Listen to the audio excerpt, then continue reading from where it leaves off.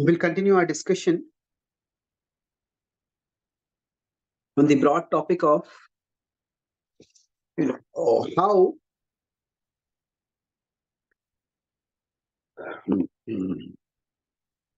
to respond to wrongdoing, to when people do wrong actions towards us, how do we respond to them? So yesterday I talked about three main points. First, I talked about the concept, how the same event, particular event, can be placed in multiple causal frames. That something can be attributed to some immediate cause, some bigger causes like that. Then we talked about the context.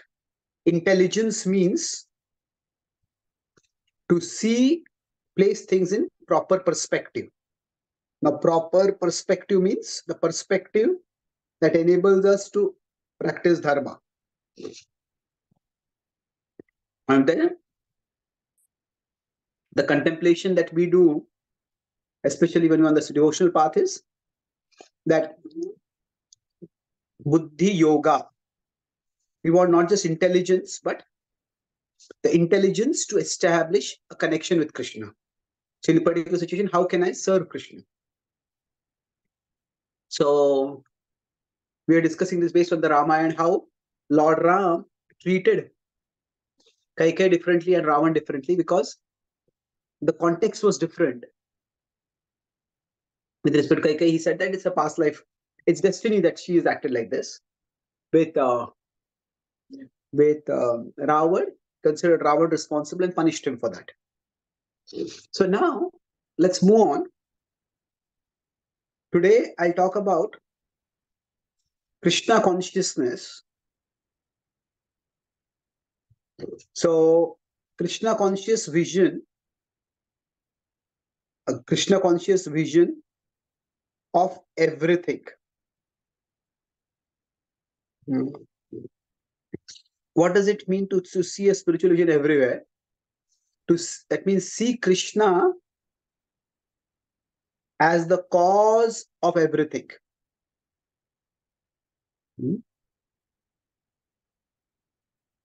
Or you can put it, let's put it another way to make it symmetrical. See everything as caused by Krishna. And the other means see everything as an opportunity to serve Krishna.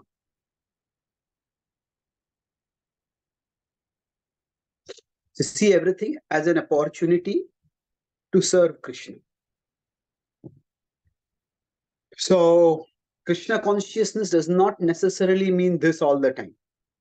But this definitely is true. Let me explain the examples. Like yesterday, I had given an example. When the Rath cart collapsed in London, Prabhupada said it is not due to poor engineering. It is not due to because you are poor devotion. It is due to poor engineering. So it is not that Krishna caused the Rath to fall. So what exactly is going on over here? What are we trying to say? And why does this matter? So when bad things happen, when people hurt us, what does it mean? So if we consider Sita was abducted. Now we say not a blade of grass moves without the will of the Lord. That is true. So if Sita is abducted, is that also the Lord's will? If it is the Lord's will, then why does the Lord make so much endeavor to try to correct what has happened? So here it's important to understand what does the word will mean. The word will can have many meanings, ranging from intention to permission. Upadrashta anumantacha bharta bhokta maheshwara. Krishna, in the 13th chapter of the Bhagavad-Gita, clearly mentions that he is the permitter, anumantacha. He doesn't say that he is the cause of everything. That now that it is Sarva Karana Karanam, we can say that Krishna is the cause of all causes. That is true, Sarva Karana Karanam. But that does not mean he is the cause of all effects. What is the meaning of this? That, see, when Sita is abducted, ultimately every power comes from the Lord. As Prahlad says to Hiranyakashipu, when Hiranyakashipu asks, what is the source of your power?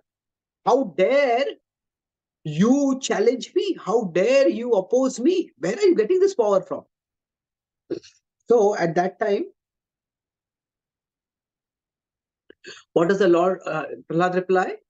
That Vishnu is the source of the strength of everyone. He is the source of the strength of you, of my strength, of your strength, even the sense of strength of Brahma, who is the source of your strength. So that means Ravan, his strength to abduct Sita also comes ultimately from Ram. And in that sense, if Lord Ram does not give him the power, he cannot do anything. At the same time, so when we say will as permission, if the Lord does not allow something to happen, it cannot happen. So if Lord Ram had not allowed Sita to be abducted, she would not have been abducted. So here, there is the spiritual world, there is the material world. Now, in the spiritual world, there is the Lord. Say, let's consider Ram over here. And then Ram descends to this world as an avatar. Now, the Lord as Ram is omnipotent. Now, within Leela,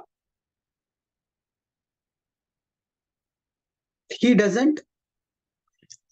not always manifesting his omnipotence. Just like Krishna in the Damodar Leela. He manifests his omnipotence initially by not letting the rope tie him, no matter how much Yashoda tries it. And then he lets himself be tied, but then he can't untie the rope. But then, so when he's not letting the rope tie him, he's showing his omnipotence. Omnipotence means his capacity to do anything. Potency is power. Omni is all. All power means the capacity to do anything. So he's showing his omnipotence there. When suddenly he stops showing his omnipotence, and then again he starts showing his omnipotence when it's a small child, but he drags a mortar, which is itself quite heavy, and he drags the mortar so forcefully that a giant tree comes down. So basically, what we are talking about here is that when the Lord may choose sometimes to manifest his omnipotence and sometimes not manifest. But when we are talking about things happening in our lives, so the Lord may not always manifest his omnipotence. In fact, most of the times in the material world, the Lord does not manifest his omnipotence. Sometimes he does. So from the perspective of not Leela, but Tattva, the Tattva and Leela. Now, Tattva is the philosophical truth. The Leela is the pastime. Leela, omnipotence, is sometimes manifested.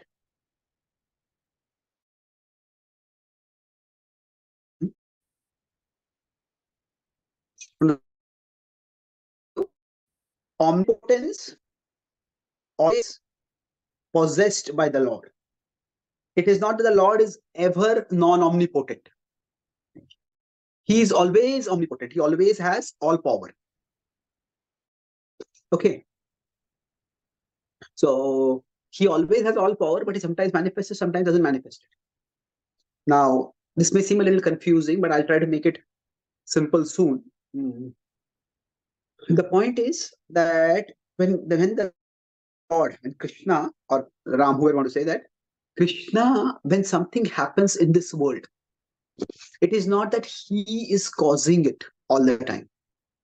So, say here is little Prahlad, and here is the monster Hiranyakashipu. Now, at one level, we could say the Lord Vishnu exists above everyone in the spiritual domain. But another level, we can also say that Vishnu is the source of the power of everyone. So Hiranyakashipu's power comes from Prahlad, from Vishnu. Now, when Hiranyakashipu decides to attack Prahlad, so at that time, Hiranyakashipu cannot attack Prahlad if he does not have power. If Lord Vishnu wants, it can take away all his power immediately. But when Hiranyakashipu is attacking, it is not that Vishnu is attacking Prahlad through Hiranyakashipu. No, rather,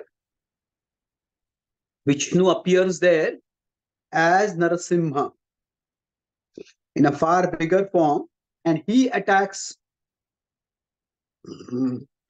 Hiranyakashipu and he punishes him. So the point I'm making here is that the Lord is the ultimate cause of all causes. If you go back over here, cause of all causes, not the cause of all effects.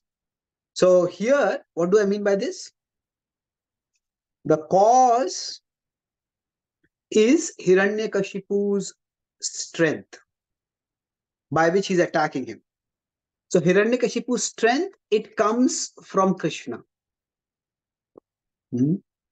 But the effect is Hiranyakashipu's attack on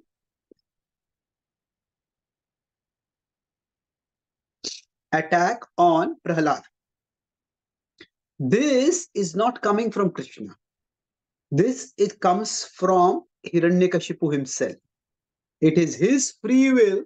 It depends on him how he uses his free will. So, it is not that Vishnu or Krishna or Narasimhadev is attacking Prahlad through Hiranyakashipu and then he's protecting him. When Draupadi is being disrobed, it is not that Krishna is entering into Dushasan and is attacking Draupadi. Absolutely not. It is Dushasan who is misusing his free will. And now Dushasan cannot misuse his free will if Krishna does not give him strength. So in that sense, if we use the word cause as the capacity to do something, cause as capacity to act, and affection as the action, its effect as the action itself, then the capacity to act always comes from Krishna. But the action itself may not come from Krishna.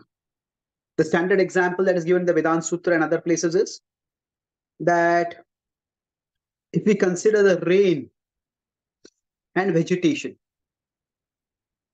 so the rain is the cause of all causes, in the sense that without rain, there's no vegetation. But the specific seeds that are there in the ground, that will be the cause of all effects. That means what vegetation grows where. So Krishna's will is like the rain. Krishna's will is like the rain, and our free will is like the seeds. So why is all this important? That when bad things happen to us, when Sita is abducted, Sita does not think, oh, you know, I am the consort of Ram. How did Ram let me be abducted like this? She does not blame Ram. When bad things happen to us, it's so easy for us to blame God. Why did God not protect me? Why did God not stop this? But Sita does not do that. She maintains her faith in Ram. And she sees that Ram will come and protect me. Ram will come and rescue me. Ram will come and his love for me will become manifest for me. Even if right now I cannot perceive his presence and his love directly. So if we are to maintain our faith, we don't see Krishna as the cause of everything all the time. We see Krishna as everything is an opportunity for service. And that is ultimately arranged by Krishna. And ultimately arranged by Krishna. So that means that sometimes some bad people may do some bad things, like Dushyasan did something terrible, but that was an opportunity for Draupadi to surrender to Krishna, surrender and take shelter and thereby demonstrate to the world the glory of her devotion. While that is true, that does not mean that Draupadi or what she is doing is in any way, or what was done to her was Krishna, was willed, was desired, was intended by Krishna. Let me give two examples of from our practical life now, why this could be a problem. So, what could be a problem? To see Krishna as the cause of everything. This can actually affect our Krishna consciousness negatively, because that is not always true also. So, for example, I was in Europe, and one European couple came to meet me, and the Mataji looked very, very sad. And then they told that they had 4 miscarriages. So it's terribly distressing to hear that. And then she said that she was a Western Mataji. She had said that before she had been introduced to Bhakti, she had an abortion. That's not uncommon in the Western world. Even in India, it's not uncommon nowadays. And she said she heard in some class by some devotee that, if you kill a baby that Krishna has sent you through abortion, Krishna will never let you have any babies. So she was saying, how long will I keep having miscarriages like this? When will Krishna end this punishment? Will he never end? So I told her, first of all, no, Krishna is not a person who extracts punishments like that. Whoever said this, I haven't seen any Shastrik Praman like that. That if you commit an abortion, you will not have a child. There are so many thousands and thousands of people who have done that, unfortunately, tragically. And they do have children. So these kind of categorical statements are themselves highly questionable. But more importantly, whenever something is happening like this, we have to look at the immediate cause, not the ultimate cause immediately. Like I said, look for the drushta explanation before the adrushta explanation. So when there is a miscarriage,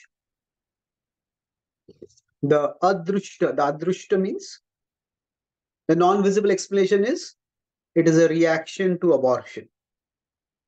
Is that possible? Maybe, but that is Drishta explanation is there any biological cause? Is there any biological factor at all? So I asked her husband, and he said, yes, there are some issues, and we are trying to get some treatment for it. So I said that don't see Krishna as the cause of this. Now we say, isn't Krishna ultimately controlling biology also? Maya Dakshina Prakriti. Yes, of course, that is true. But it is not that Krishna is personally or intentionally orchestrating everything that is happening at the material level with a particular, everything as a particular reaction to a particular action. There's a principle of karma, and karma is a principle of, it works at a material level. And the judge decides that some action should have some reaction. That is not that the judge has a personal agenda against a particular criminal. No. So the point is, we need to look at the biological factor. So if I am giving a class and say right now the Zoom connection goes off, should I start thinking, oh, maybe Krishna doesn't want me to give a class because Krishna thinks I'm not qualified. Like say, I couldn't come to Calgary. Now should I think that, oh, because I'm so sinful, so I got a reaction. The reaction was that my leg got injured. And if I'm so sinful, then that means I'm not qualified to speak about Krishna. So let me not speak about Krishna. So is Krishna sent, first of all, when that particular thing happened, is it that Krishna is sending, first of all, if I slipped and fell, this common sense explanation we would look at, was there some water? Was I inattentive? Did I not notice the water? How did I slip and fall? There is no need to raise everything to the level of Krishna and then bring Krishna into everything. You say, but isn't that Krishna consciousness? No, I'll talk about what Krishna consciousness is later. That, say, one devotee was telling me, today I have learned that I should chant attentively. Okay, how did you learn that lesson? He said, I did not chant attentively in the morning today. And when I was going for office, my car broke down. So I was worried about my work in the chanting time, so I couldn't chant. And I reached also late, so my work became even problematic. So Krishna punished me by making my car break down. Really?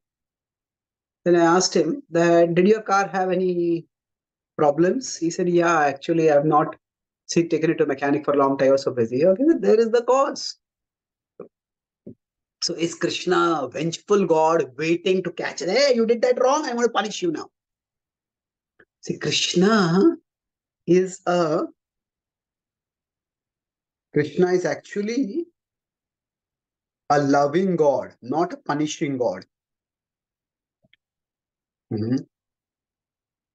Krishna is always watching, but he's watching not to catch us whenever we go wrong. Whenever we do wrong, hey, you did this wrong, now I'm going to punish you. That is not the mood of Krishna. Krishna's mood is to catch us whenever we fall.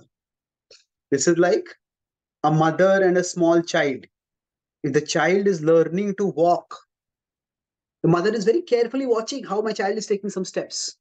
And the child slips and falls, the mother will run forward and catch. So the mother is watching the child, but the mother doesn't get a joy. Hey, you did that wrong. Now I'm going to punish you for this. That's not the mood of Krishna. It's a horrendous misconception of who Krishna is. So to the extent we keep this in mind, that Krishna is a loving God, and whenever something is going wrong, yes, there is, what can I learn? So what can I learn? Okay, that rather than, can I learn that I should chant well? Okay, that's a good lesson to learn. But also a lesson to learn is that if my car requires servicing, I cannot neglect the servicing. I have to do the servicing. So if I slip and fall, and that's because I have some water I didn't notice, then if I'm walking, I should notice where there's water. So the point is that we cannot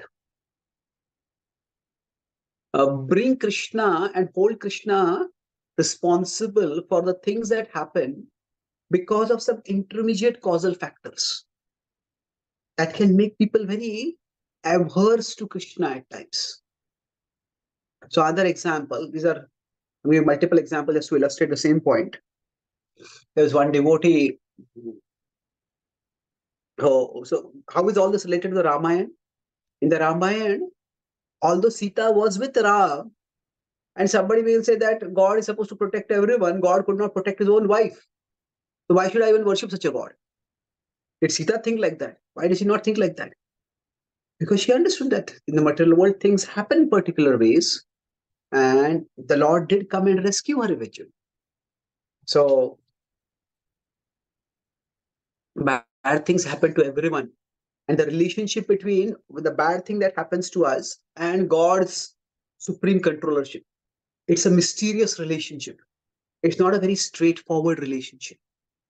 And that's why we can't arrive at simplistic conclusions. So another example to illustrate this point, that, okay, let's take a example of how a wrong lesson could also be drawn from scripture. So within scripture itself, so Duryodhan in the Mahabharata, even Ravan himself thought like this. When Ravan was told that Ram is actually Vishnu, don't mess with him. Now Ravan's reasoning was, if he's Vishnu, how could I have abducted his wife? The fact that I succeeded in abducting his wife means that he cannot be Vishnu. Well, that is wrong reasoning. That is okay. Vishnu may give you some power for some time to do some things. But Vishnu also gives us the intelligence to evaluate whether what we are doing is right or wrong. So just because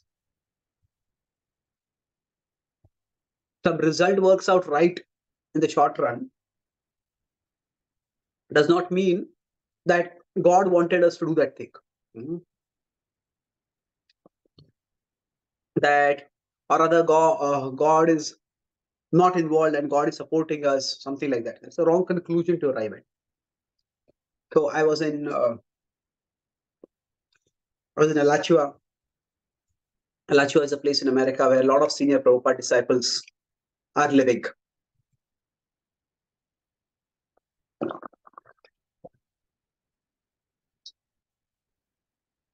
So I met one devotee over there. He said, I took a break from Bhakti for almost 25 years. And then, of course, the last 15 years he had been practicing. Before that, for 15 years he had been practicing. So I asked him what happened. So he said that when he was there in the temple, he was living full time. Then after Prabhupada departed, he decided to move out of the temple. Then he got married. And he got married to a woman who was not a devotee. And she was sometimes interested in bhakti, sometimes not interested in bhakti. And she was a little emotionally disturbed. And then one day he came back home, and to his horror, he found that his wife had taken her life. It's completely shattered. Immediately called 911 and everything, but it was too late. And then he called the devotee in the temple where he had been regularly connected. He said, this has happened. Now, that particular temple leader, he had been in touch with him.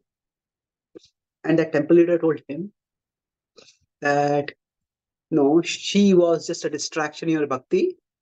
And Krishna has removed that distraction now. See this as Krishna removing the distraction so that you can focus on your bhakti. And that devotee even said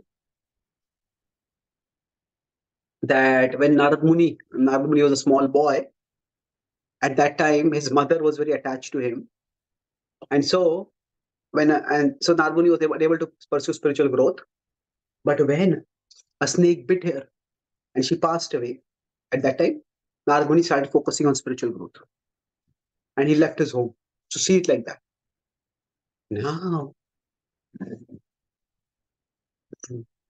he told me that he said he became so disgusted. He was already distressed. He became disgusted. He says, don't you people have any humanity? I don't want to have anything with a group like you. So the devotee who told him might have been well intentioned. But there's a serious problem. Many problems, first of all. First is that there is a big difference between an accident where somebody dies because of something like a snake bite and somebody taking their own lives. Now, when somebody commits suicide, there is always the survivor's guilt. And, could I have done anything to stop this person from taking this extreme step? And especially if one is a life partner and that relationship is often emotionally charged relationship. Or worse still, the survivor's guilted. Did I do anything that pushed this person over the edge? So to equate a death by accident with a death by suicide, and then to try to extract, the Krishna has made this arrangement. This is a horrifying misapplication of Krishna conscious philosophy. It is at that particular time the soul has departed from the world. Now, how can that soul, whatever be the circumstances, the soul has departed? How can that soul's journey be facilitated? Or how can the person who is traumatized by that, how can that person be supported? That is what should be important. So we don't see, now did Krishna cause that person to commit suicide? Obviously not. Krishna never tells anyone to commit suicide. If a person decides to end their life, it is that person who is doing it. And rather than seeing that person either as a victim or a wrongdoer, we need to just see now this terrible action has happened.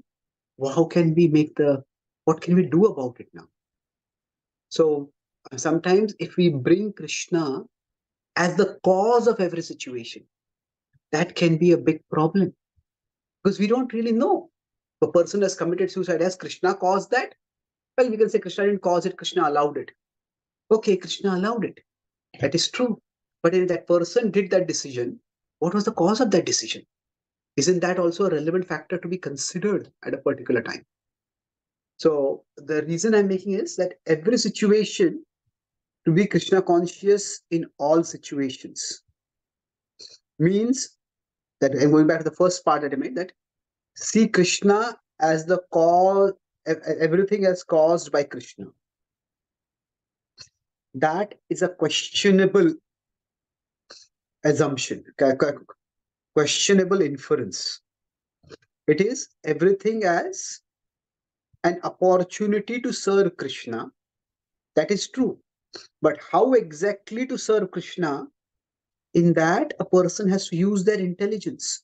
A person has to understand, what am I to do right now? What exactly is the situation? What exactly is the problem? And what can I do to solve the problem at this particular point?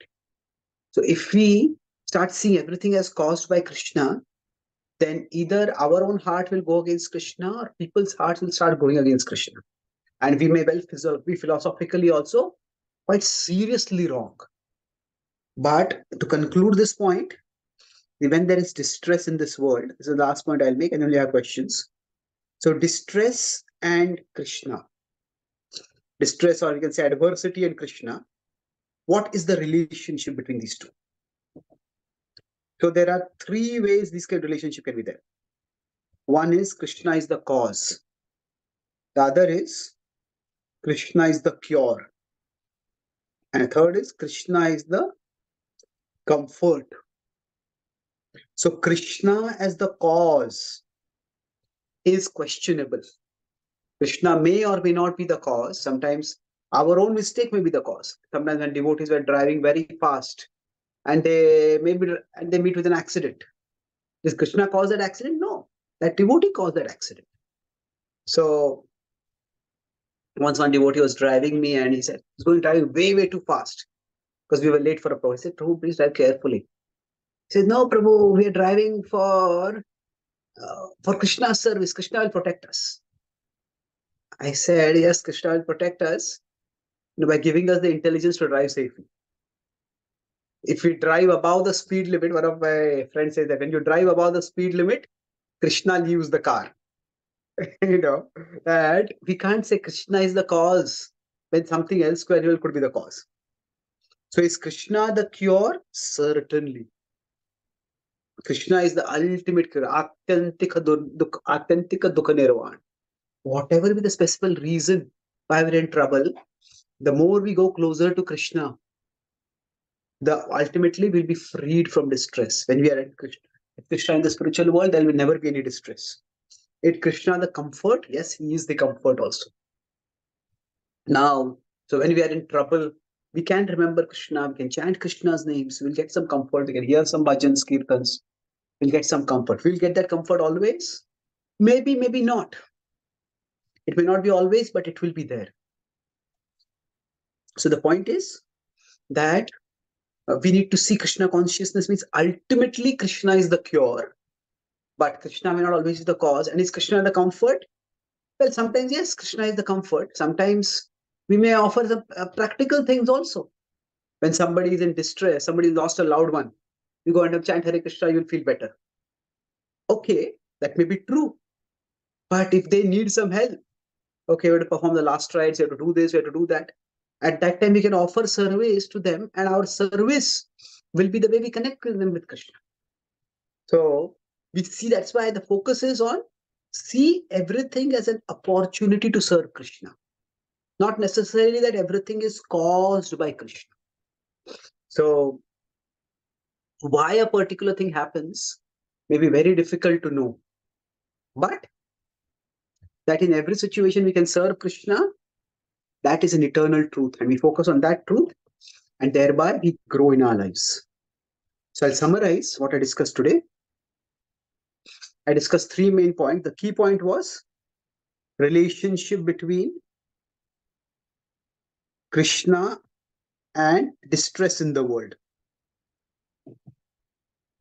So the first point I discussed is that Krishna is the cause of all causes, not the cause of all effects.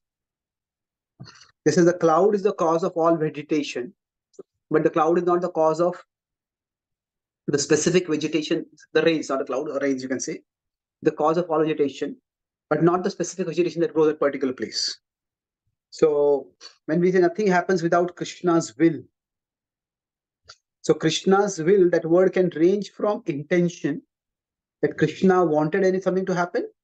It could also mean Krishna's permission, that Krishna let something happen, even if he didn't want it to happen. And then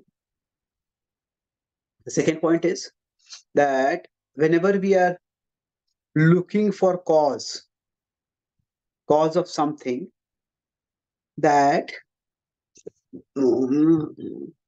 we look for immediate causes, not necessarily the ultimate cause immediately. And now don't ascribe everything to the ultimate cause. The focus is ultimately nothing would happen without Krishna. We focus on how I can serve Krishna in this situation. That is what should be our focus. And that's where everything is an opportunity to serve Krishna. Now, is that opportunity personally directly arranged by Krishna, or is Krishna expert enough to use somebody's misuse of free will to create that opportunity? That depends. I think it's an opportunity to serve Krishna. So now how exactly we serve Krishna, that's up to, we have to use our intelligence, buddhi yoga.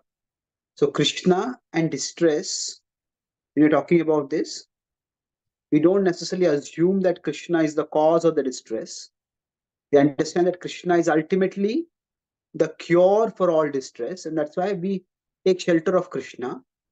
And immediately amid distress, can Krishna be a comfort? Yes, he can be. But that can be done by giving the holy name, by giving some practical service, by just being there to offer emotional support. There are many ways. So if our focus is on serving, then we will be able to best understand how to function in particular situations. Thank you very much. Hare Krishna. Are there any questions or comments?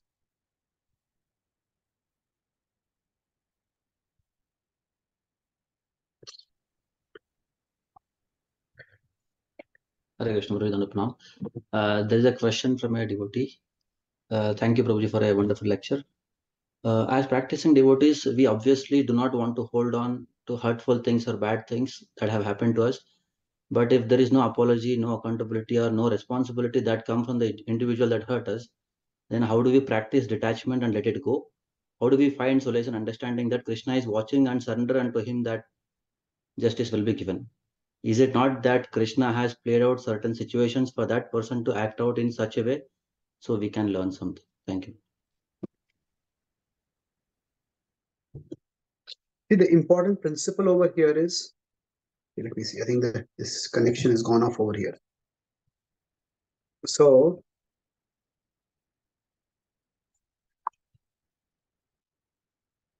if we are focusing on, if that person is like, say, I am here, this person is here, Krishna is above us all. So now if this person has hurt us, now what do we do? Now, that depends on how best we can serve Krishna. So if that person is not ready to take responsibility or change, then we have to decide, how do I move forward? Basically, for us, we first appreciate that every situation is an opportunity for us. We appreciate that every situation is an opportunity where we can have an opportunity to say that I met Krishna in this situation. M-E-T. M means mitigate. E is emigrate. And T is tolerate. So all three options are there, but they are within the purview of service to Krishna. So when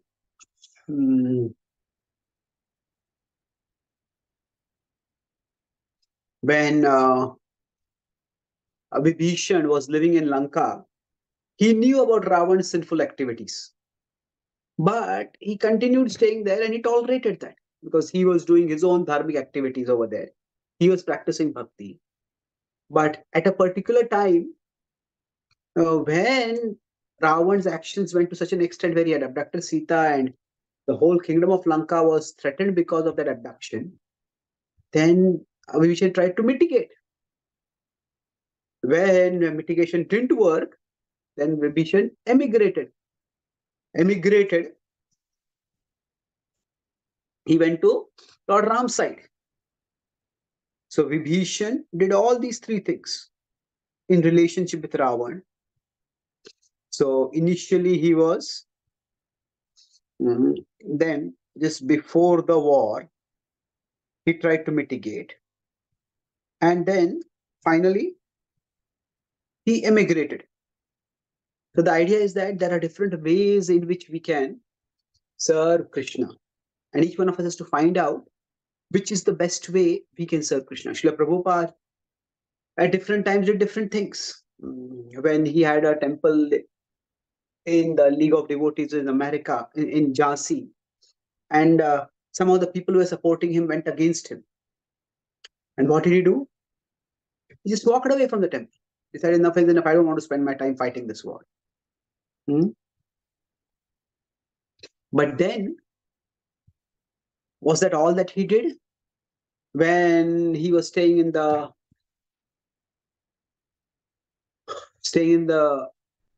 house of, say, Sumati, of the house of Gopal Agarwal and Sally Agarwal in Butler, Pennsylvania, he couldn't, in the same fridge in which he was there, he was keeping his bhoga, there he had meat. He tolerated. She apologized to Swamiji, we have only one fridge, we can't do much. But then think nothing about it. Tolerated it. And then, but when the Juhu temple was to be built, at that time, we consider when the person tried to take the money and steal the land, Prabhupada said that he will have to, that Mr. Nair, he said he will have to go over my dead body before he can steal Krishna's money. So Prabhupada immigrated from Jhansi. He walked away from there. He tolerated in Butler, Pennsylvania. And he mitigated in Juhu, Mumbai. So a devotee's mood is every situation we see as an opportunity to serve Krishna. And then we decide how best we can serve Krishna in that particular situation. So we don't see Prabhupada thinking too much in his life that, oh, this must be my past karma, this must be my past karma. But focusing on how can I serve Krishna in this situation. So when his, if you can look at it in Prabhupada's dealings with his family also, if you want to see for that matter. Prabhupada with, if you consider Prabhupada with his family. So initially, they were not supportive of his bhakti, but Prabhupada in his Grihastha life, he worked very hard, Grihastha phase, he worked very hard. They were not interested in, they were pious people, his wife was pious, but they were not really interested in the missionary kind of preaching bhakti that he wanted to do. Prabhupada said, okay. Prabhupada tolerated it and continued his own preaching. But then when he found that eventually they were not at all interested in bhakti, as he was beyond 50, he felt that he had done his immigration, then he took sannyas.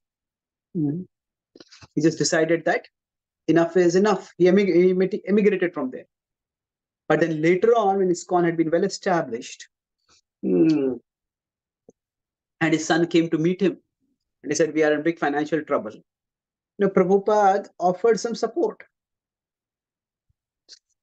As an acharya, he made some arrangements so that his family could be supported.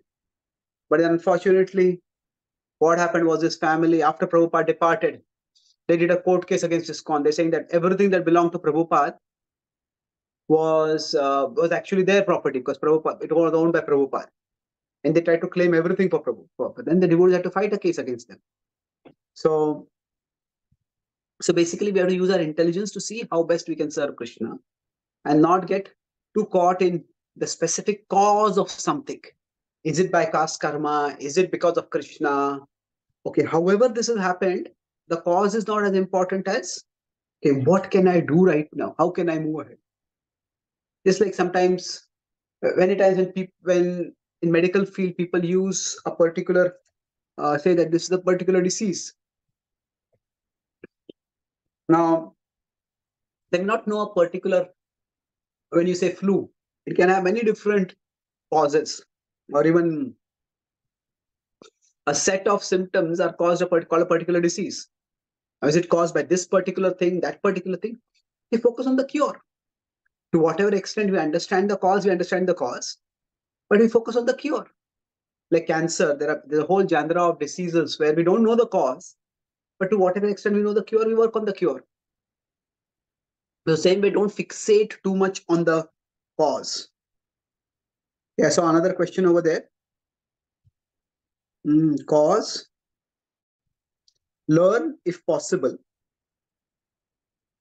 but the cure is the primary focus.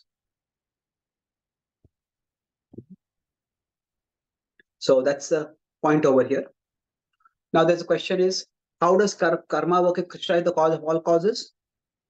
Well, karma is a principle governing the world like gravity. So if I take this pen and I drop the pen is going to fall. Is this pen falling because of Krishna, or is it falling because of gravity? Well, both. Gravity wouldn't exist because in spite of Krishna. Gravity wouldn't exist independent of Krishna. And just because I am a devotee of Krishna doesn't mean I can say that gravity should not act on me. me. No, gravity will still act. So a devotee does not deliberately defy karma, thinking that because now I'm a devotee, I shouldn't care for karma. Karma is a material principle governing the world, and that material principle is under Krishna's jurisdiction. So when it says that bhakti frees us from karma, that means a devotee is no longer within the material jurisdiction primarily. But that does not mean material factors don't affect a devotee. That just means that a devotee's consciousness is also fixed on Krishna, that a devotee's consciousness won't be swerved by those material factors. It's like we can't be naive and simplistic. If a devotee jumps off a 50-story building, can the devotee say, oh, gravity should not act on me because I'm devoted to Krishna, because I'm chanting Hare Krishna? Well, if you're really intelligent enough to chant Hare Krishna, then be intelligent enough to not step off that building also. Isn't it? So like that, if we are really intelligent, we'll be intelligent enough to practice bhakti and we'll be intelligent enough to avoid bad karma also. And if we can find out some immediate cause for a problem, we fix that problem. We don't artificially think that Krishna is bhakti or Krishna and karma. How do they work? If I am here, say, what is the relationship between the two of them? The relationship is, if I am here, I am in the material world where it is the domain of karma. But Krishna is the meta circle that contains all the circles. So Krishna can intervene when he wants to. It's like, say, if you are working in a company, person is in a team in a company. But that person is also the son of the owner of the company. So now, then, can the owner of the company intervene if that person gets into trouble with the team lead? It's possible. But if the person is responsible, that person will actually function within the team. Okay, this is a team lead. This is what I'm expected to do. I'll do it. So like that, a devotee functions harmoniously wherever the devotee is. A devotee doesn't demand that Krishna artificially intervene and protect us. Okay. Any other questions? There is a question from a devotee.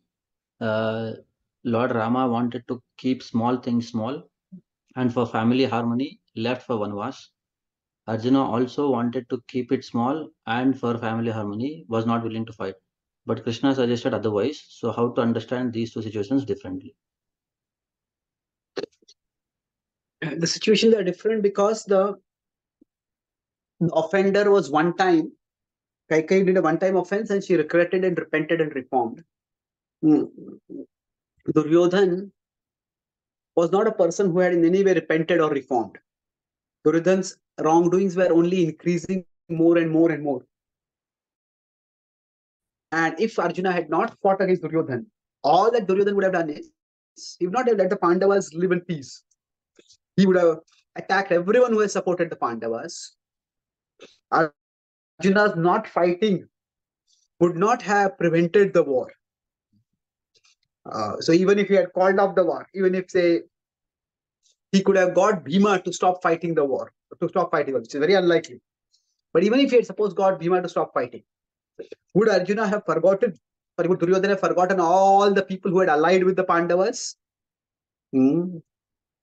Would, like now there's a war going on between America and Russia.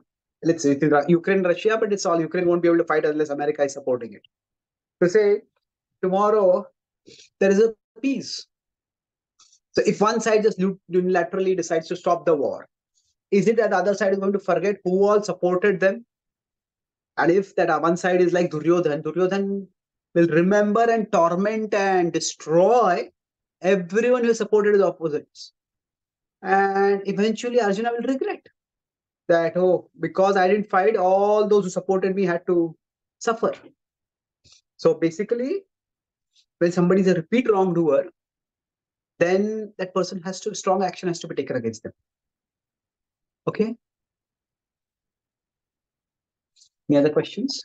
Okay, Prabhuji. There are a couple of questions in the chat. Prabhuji, can I read out? Yeah, please. Yeah. When one faces rejection, either in career or from loved ones, they try to reason out. Friends, family try to look for reasons, but in this process, a self-doubt is implanted in that person's mind, thinking it is because of me, it happened to me. My question is, how do we know that what one has done to you is what we deserve?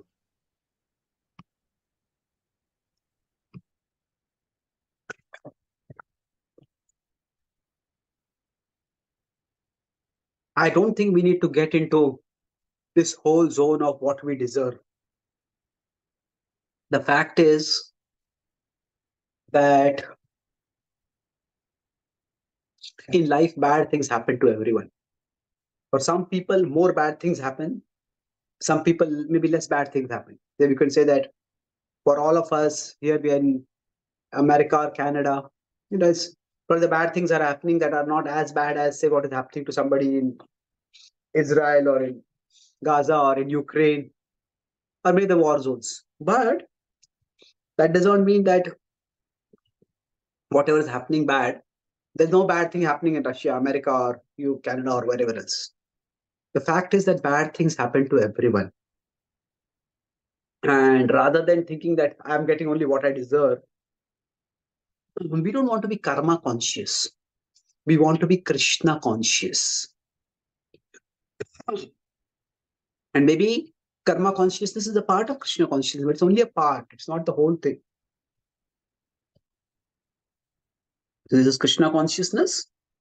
Within that, we can be karma conscious. That's one factor to consider. But the most important thing is to actually be Krishna conscious. That means, okay, whatever has happened, okay, maybe somebody betrayed me, maybe I made a mess of things.